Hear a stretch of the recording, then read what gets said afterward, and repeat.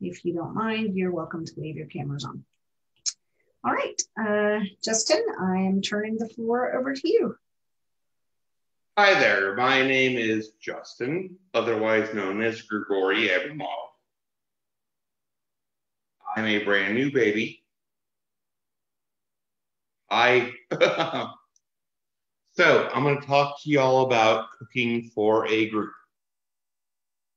The biggest thing you need to do is figure out your budget. I have done, meals for $5 a person. I've done meals for $1.50 a person. And what you need to realize is you've got to get it into that range. Now, that's not the big deal because you can make a really, really good meal for $1.50 a person. And it's really nice. I mean, what I'm doing right now is about $1.50 a person. So what I'm going to do, I've got some oil. It's heated up in the pot. I've got some beef that I've dredged in oil. Oh, wait, hold on. Let's go through the whole recipe. The historical recipe was stew and beef. And it was take beef, chop it fine, add onions, chopped fine, add parsley, chopped fine, add a bunch of expensive spices. That's not something that anybody wants. Does that make sense?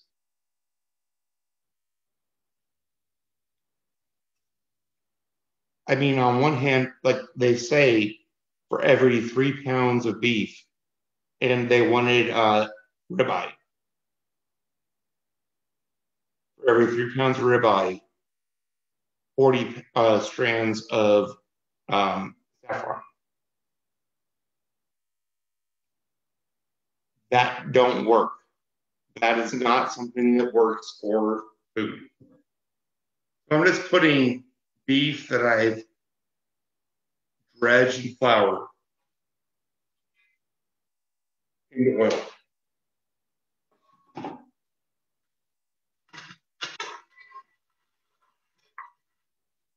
I'm just going to cook that for a while. But the thing is, as far as like good food for people goes, number one, you don't need like the best cut of beef ever. I don't mean to be rude to anybody. It's just short ribs, no. And then we have extenders.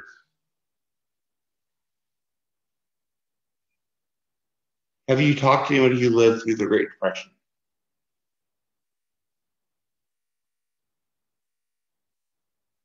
You throw food into things to make them run longer. What I got here is, I don't know if you can see. I got turnips. I got carrots. Both of those are just going to make the food go longer. And they're not going to cost much, comparatively speaking.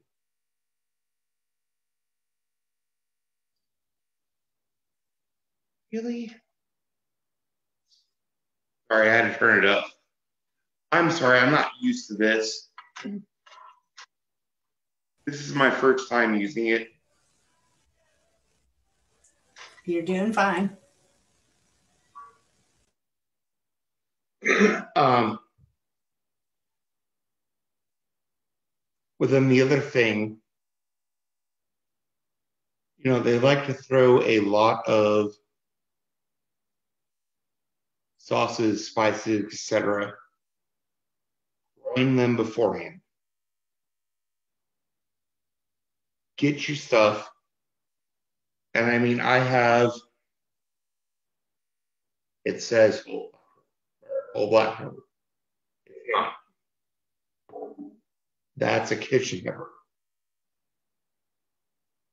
So what I do with that is, it's whatever I want to throw it. It is black pepper, mace, coriander, lemon zest, etc., etc., etc.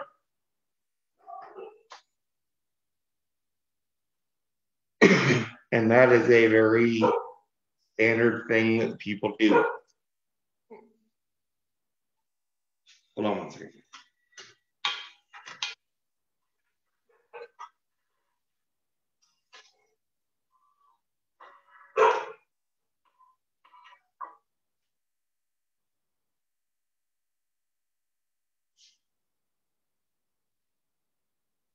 So at this point, the meat has cooked for a bit.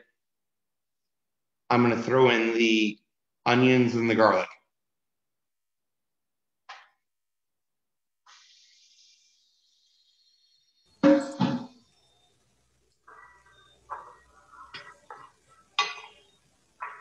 So, Justin, something I know that you are not aware of because you haven't played in the SCA and on Steeler long, but I have not played in Antiora at all. Right. So onions are actually something that are a big allergen in. Oh my goodness, that is one of those things that I wanted kingdoms to talk about, and I'm so sorry. Oh, well, there you go. Oh, no, you're good. But yeah, just, maybe have an onion version and a non-onion version just in case. Well, no, that's the whole thing. If somebody has an allergy, you need to translate it over. Right. Now, yeah, like I typically don't cook with onions when I cook for a feast or a luncheon or sideboard, just because I know that that's a big allergy. So anyway, just wanted to throw that in there. Oh no, I completely understand. But like as far as historical goes, onions and meats are going to be a thing. Oh, I'm sorry, you're muted. You're still muted. You're good. Keep going. Okay. But I'm going to add some water. And I completely admit, if somebody, like, the number one thing to do is if somebody is allergic to something, you need to work with that.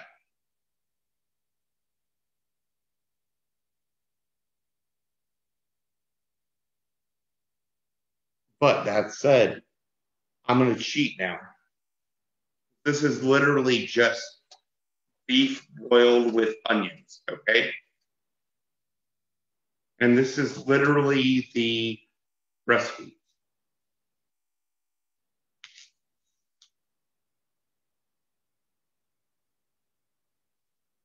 So, the thing is, when you're trying to add to a recipe, carrots, fill them, carrots, drop them in. And this particular recipe called for vinegar. And so instead, I just doused the turnips in vinegar. Because potatoes are a 1500 recipe. This is a 1420s. Still can't hear you. Still can't hear you. You're good. I'm just saying, right. Keep going. So we're just bulking it out. And that's one of those things that just about everybody will do.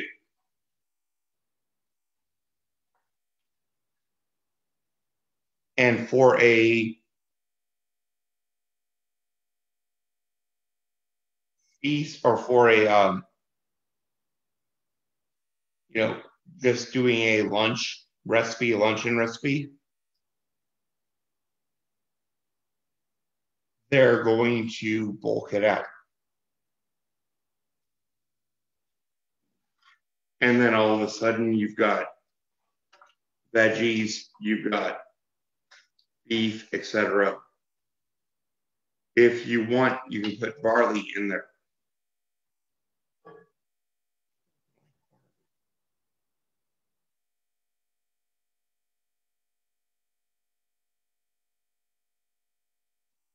So I'm just making a stew.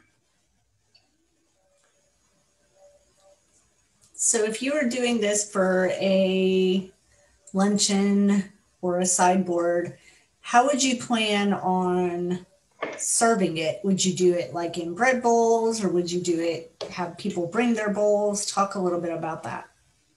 If I had, amazing dollars, everybody would have their bread bowls because this is meant to be served on trenchers.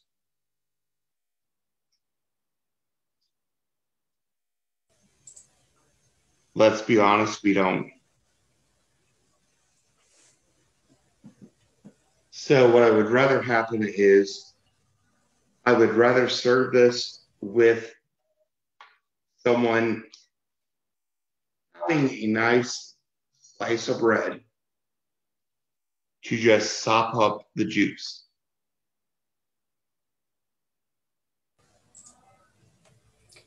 And then would you have like disposable bowls, or would you ask people to bring their own feast gear? I've seen it done multiple ways. I'm just I'd curious. much rather have people bring their stuff. Mm-hmm. Let's be honest, they're not going to. Some will. Some And will. then it's a good idea too if you're asking people to bring their own stuff to have like a little dishwashing station set up, like your Well, clean I got to be little. honest with you. I'm a brand new baby. I know. I don't know what all is available. Right. So that's going to depend. And just so you guys know, Justin's a cook and he's cooked for other groups, but he's never cooked for the SCA. So he was asking me ahead of time, well, what does a typical site have? And I'm like, well, there really isn't a quote unquote typical site. Some sites have a full kitchen, some sites have nothing. So you really kind of got to check that out before you go do. Well, my issue was I wanted to know if there was going to be a situation where, I could put up a bunch of what are called warmers. Mm-hmm. Because honestly, the most important thing you can do as a cook is pre-cook everything. Mm-hmm. And some sites you'll have the ability to put, like you're talking about with roasting ovens and crock pots and stuff. And some you won't. Yeah. Some I've had to heat stuff up on a grill. So it really done just that depends. too. I think the one overarching theme for any site is you will know your resources weeks in advance, because with very few exceptions, almost every site we've ever used, at the dead minimum, the Autocrat team is going to tour it and they're going to note kitchen, electrical sockets, climate control, kitchen, mm-hmm. I mean, the whole 9 yards. You'll know size and inches at least a week ahead of time. Now, can I ask a question, sir? Please. And I'm going to be rude. Please go ahead. Do we know how many electrical sites are working? Okay, you're going to get me on that one. Actually, to be fair, for most of our sites currently, yes, because they are sites where we have used them so many times that we know where the likely problem children are, and we tend to test them. Like Okay. I can tell you, if you go up to Will Rogers Boy Scout Camp, there's an outlet by the cook's bathroom door. The bottom outlet works about half the time. But No, that's because I'm not trying to be rude. I'm no, you're sorry. fine. You're fine. I just understand that that happens a lot of the time. Oh yeah. So if it's a site that's been used before, ask someone who's been there a lot. Yeah. Like Ivo can tell you. And if you have a vested financial interest in something, like if you have been asked to cook a feast or if you've been asked to prepare a sideboard for an activity, you absolutely can call the autocrat and go, I would like a tour of that site, or we're going to have $400 in wasted food. And I can't imagine a circumstance Oh my where God. the autocrat will say no. Hold on.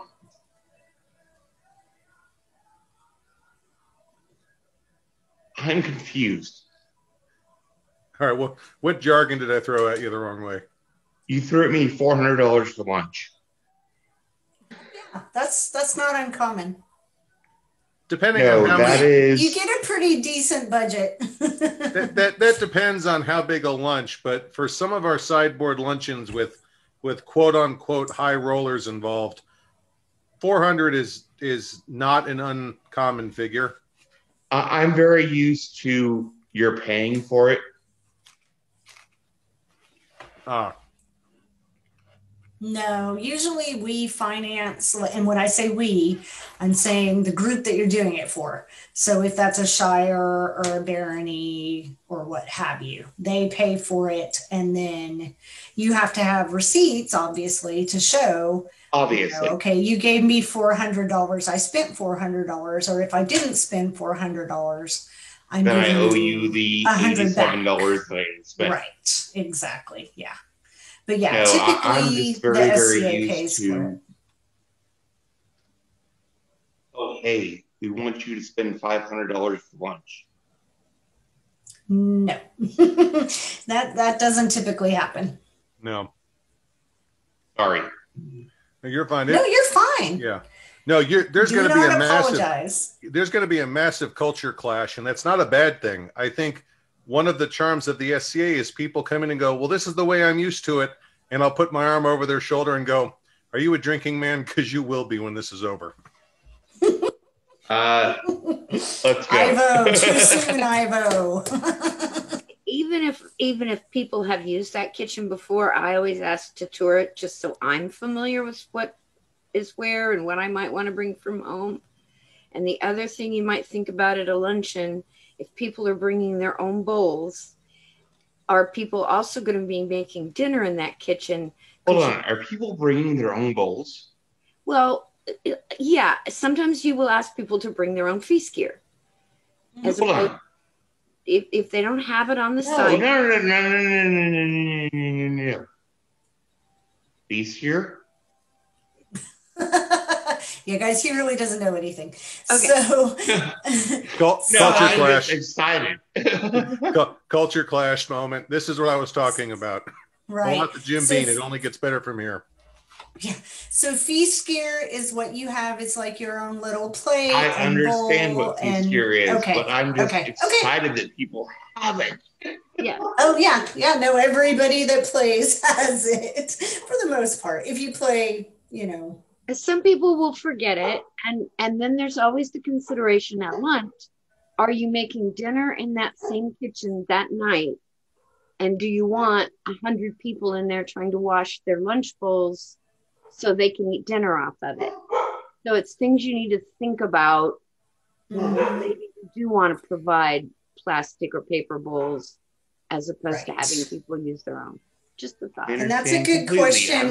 This is so exciting for me. Well, that's a good question too to ask your autocrats is if there is a feast, are you sharing the kitchen with the feast crew?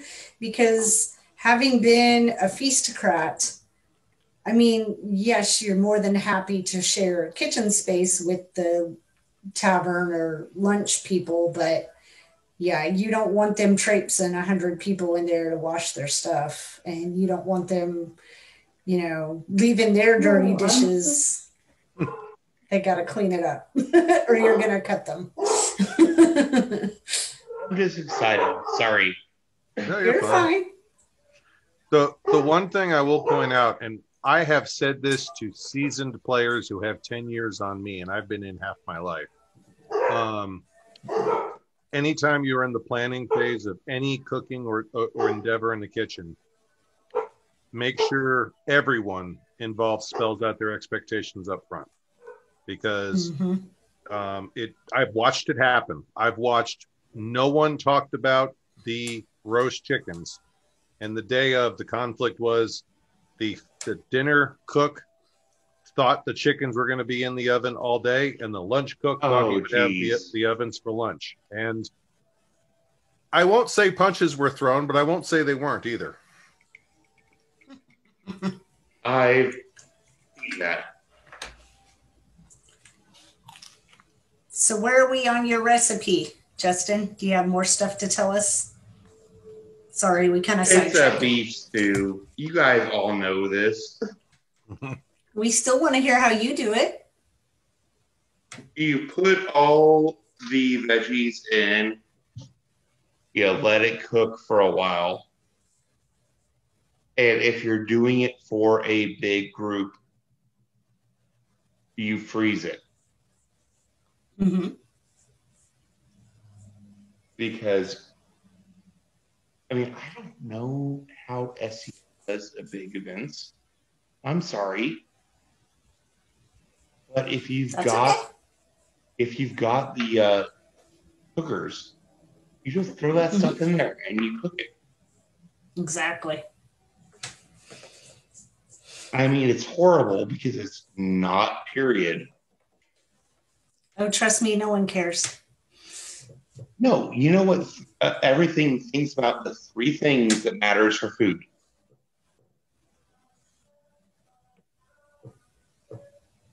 Number one is on time.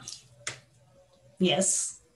Number two is hot or cooked all the way through. Either way. Number three is it tasty. Yep. You do those three, everybody loves you. Exactly. And that's the big thing as far as service goes. Your stuff out, and really, like, I've cooked. I'm sorry, I'm not an SCA person yet. I'm not actually aligned with SCA. I haven't signed up yet.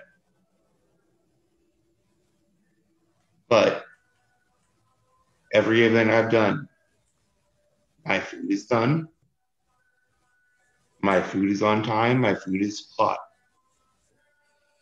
So how do you ensure that it's on time? Because that's something I think that people struggle Oh my God. There is the biggest rule. Pre-cook. Right. But then once you get on site, do you do like a timeline of, okay, so this stew is frozen. I brought it from home. I froze it. How long is it going to take me to heat it up in these, roasters or whatever? Absolutely. But I'm talking like I will do 150 pounds of chicken. Bake them, freeze them, and go, hey, look, I gotta just throw them on the grill. Throwing stuff onto the slow cooker and going, hey, we gotta go. That's like a 6 a.m. thing.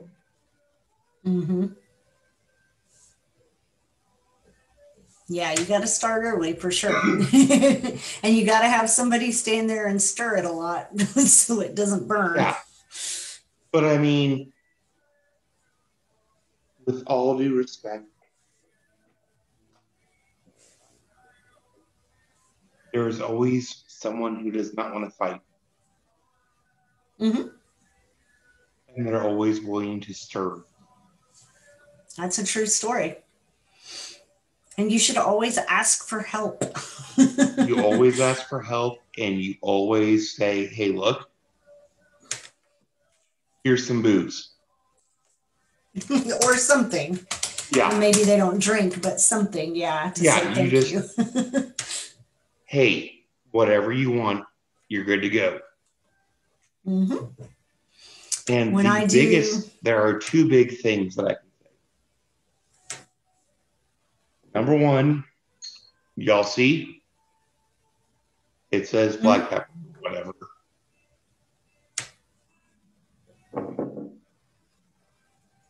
That is my kitchen pepper. It's a mix of everything.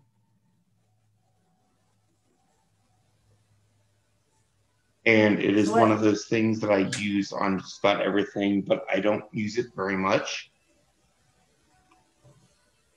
Because, to be honest, as far as people go,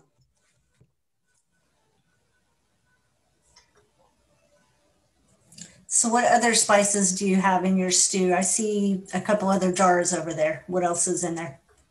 okay, olive oil, because I had to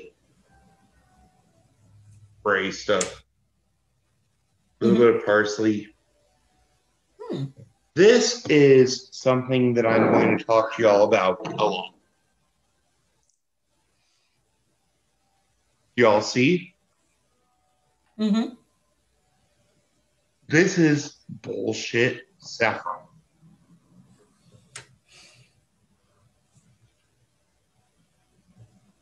If you look at saffron, it's more expensive than the gold. This is basically an equivalent of, oh, we're going to turn it yellow because that's what most of saffron was used for. So it's good stuff. And it's also like $2. But, you know, we have a lot of, you put 40 strands of saffron in there. And I'm sitting there like,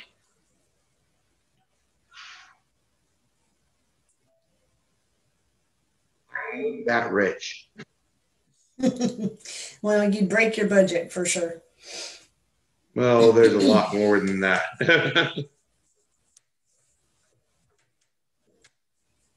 But I mean, it's literally saffron is more expensive than gold.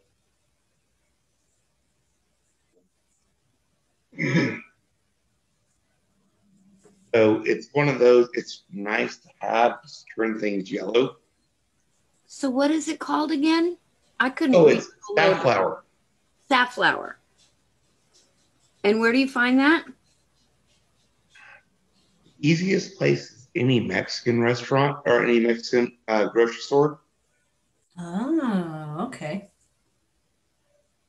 Because it's used a lot for things like paella, etc. Yeah, I learned something. I didn't know that was a thing. So that's cool. It's just, I mean, it doesn't have quite the same taste, but it's okay. A lot cheaper. I mean, like, that is $2. Right. Getting that much amount of saffron would be about $300. Yeah, it'd be a lot for sure. Go figure. Well, and that's something, again, if you're doing it for a luncheon or a tavern, it doesn't have to be a period recipe cooked and done in a period manner. You want it to be period-esque, so you can make those kinds of substitutions where you wouldn't See, necessarily... that's kind of the thing with the root vegetables and all that. Mm-hmm. They are meant just to fill up the bowl. Right. And I mean, like, the recipe calls for ribeye or beef. So what did you use? You used something that was cheaper. I used beef stew. Oh, right. Yeah, that's what I usually use too. And then It's I just just as chopped good. up some. I didn't chop up potatoes because this was a 1420s recipe, Right. and potatoes were beyond that. But I chopped turnip and some onions. Have you had it with the turnips in it before? Absolutely. Is it good? You like it as good as with potatoes? I like potatoes better. I'll be honest. But I mean, when you're doing something that's supposed to be period, Right, exactly. it's not going to be, exactly everything you want. Right. And I mean, it's got vinegar in it. That's interesting. I don't get it. Can I ask what type of vinegar you're using? Was it white vinegar, malt, balsamic? So malt? Yes, sir. That's why Malt was the most accurate.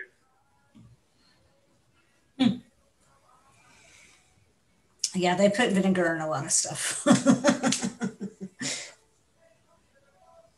If you're looking to fill also with a period recipe, you can also use barley or some of the grains of that nature to... Actually, I was about to say that, but I didn't want to go there.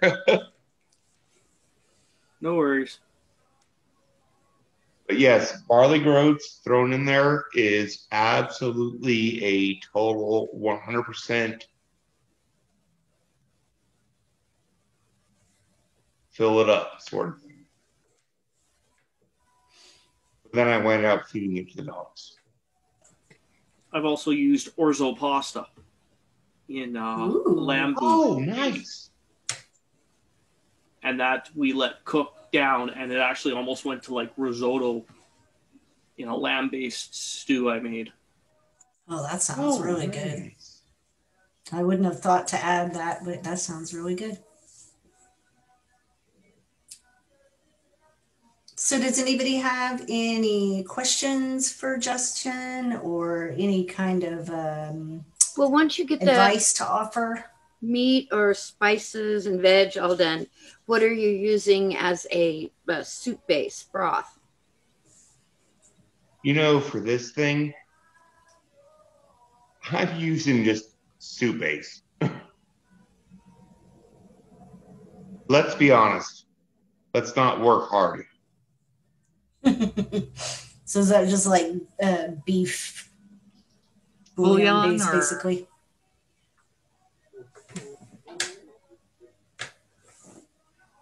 I mean, the actual recipe is beef boiled in water with onions and parsley. Now, I'm terribly sorry. We can all make that better. Yeah, absolutely. Yeah, I don't like to add straight water even when that's called for on any recipe because it's water. It doesn't have flavor. No, I mean, literally, it is beef boiled in water. You boil it in water, and you add parsley and onions, and then you throw in a bunch of herbs. Like, as far as if I really wanted to make a historically accurate dish, you would all hate me. Yeah, they boiled a lot of meat. That doesn't mean it's a good thing, but they did. No, it's horrible. This is the sort of thing that you can serve to a bunch of people. Go, okay. Especially do it with some bread or some nice bread. Yeah, and then you can even lunch. get cheap, Walmart French bread if you really had that on your budget, because that's cheaper. And actually, what I would say would be the Bokilos.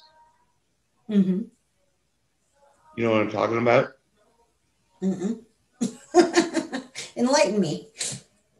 They're like little sandwich French fries, Oh, but they're where at do you like get all the those? Mexican restaurants, and they're like all the Oh, Mexican grocery stores, like 4 to 8 for $1, wow. That's cool.